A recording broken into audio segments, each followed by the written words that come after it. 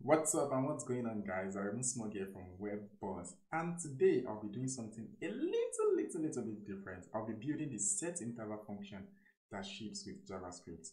So why am I doing this? So I had an interview some weeks back where I was asked to build this particular function during the interview process.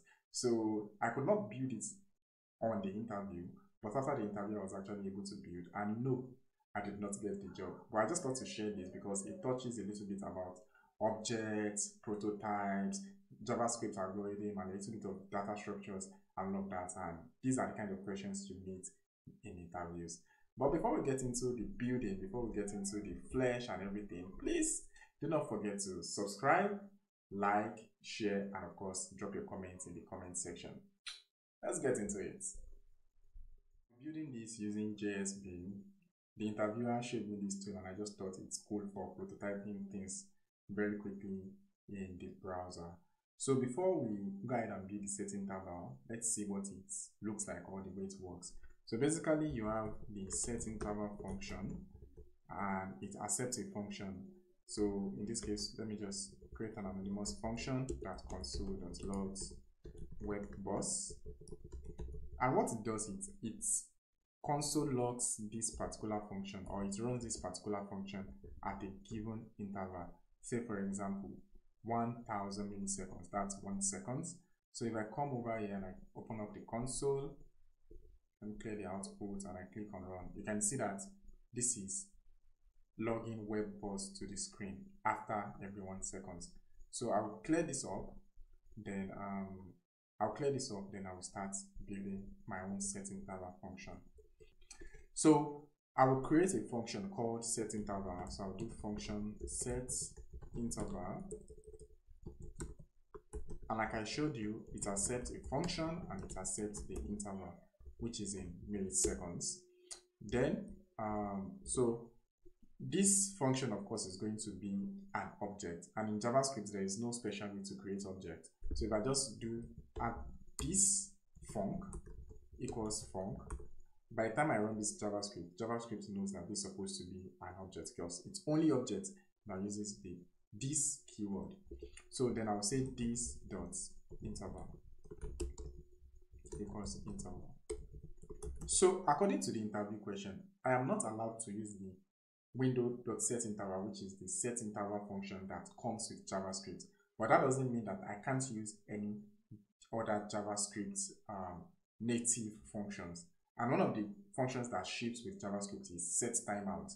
So I can actually do setTimeout. I can do setTimeout and run this.func with setTimeout and at this.interval. So if I come here and say const my new interval equals new setInterval into brackets, let me do console. So let me pass another anonymous function here, and I do console.log WebBoss, and I do /1000, right? /1000, then I could click on run. Hopefully that works. You can see WebBoss gets logged to the screen after 1 second. But the problem is you want this to continue logging after every 1 second. So here's what I can do. I can simply come here and say this dot timer equals this guy, right? This dot timer equals this guy, and I click on run.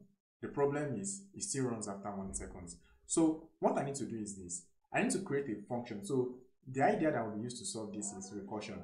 So I need to call a function that will continually calls itself such that setTimeout is being called. So instead of implementing that function in here, I'll simply come over here and create a new function. Of course, that will be based on setInterval. So I'll be using the prototype method. So I'll simply do setInterval dot prototype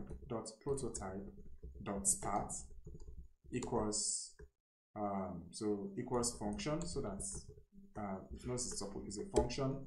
Then I will move this guy here. I'll move this guy here and say this guy. this dot set timeout. So instead of running this guy directly in here, I'll simply come in here and I'll pass an anonymous function here, and I'll do this guy. So this dot set timeout. So I'm running this function. I'm running set timeout and passing it into this dot timer, right? Then I can now do this dot func. So I can run this dot func within that anonymous function. Then run this dot start as well within this anonymous function. So within setInterval, I can then come and say this dot start.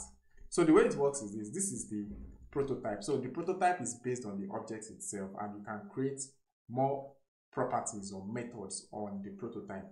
And the prototype has access to all properties and methods that are being created either default in the object in itself. And because this start function is also still a part of the object, I can have access to it here. So the other does not really matter. So what that means now is this: is if I now click run, let's see what happens. You can see web boss now gets called every time. So essentially what I needed to do was to look for a way to call set timeout over and over again. Now, the set interval works now. The next thing is to be able to clear set interval, right? So, and to be able to clear set interval, all you have to do is simply do set interval dot prototype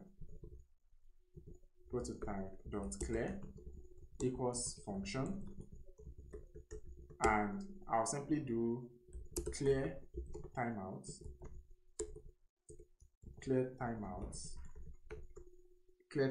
This is this dot timer. So I'm accessing this timer which stores the set timeout, and I'm passing it in here. So clear timeout. So basically I can come in here now. So let me clear this guy. So basically I can come in here and say my new interval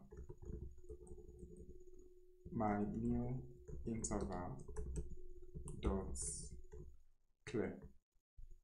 So let's see what that gives us. So clear. Then of course it's not going to run. Why? Because we are clearing this guy immediately. So in order to test this out, here's what we can do. I can simply do set timeout and say my interval dot clear. This is the way I'm able to pass this in. Then I can say stop this after 4 seconds. So let's see what this gives us. Run, and it's not working, of course. So to use the set timeout function, you have to pass an anonymous function, something like this. So my new interval dot clear should work now. So if I click on run, so you see web boss. Then after the third run, it clears. That is after 4 seconds, this guy stops working. And that's it, guys. Thank you so much for watching this video. I hope you found it helpful. I hope you're able to learn one thing or two. I hope to make more videos like this. Do let me know in the comment section if you'd like me to make more videos around JavaScript algorithms and data structure. Please don't forget to subscribe, like, and of course drop those comments in the comment section. Do enjoy the rest of the day. Catch you on the next one. Love ya.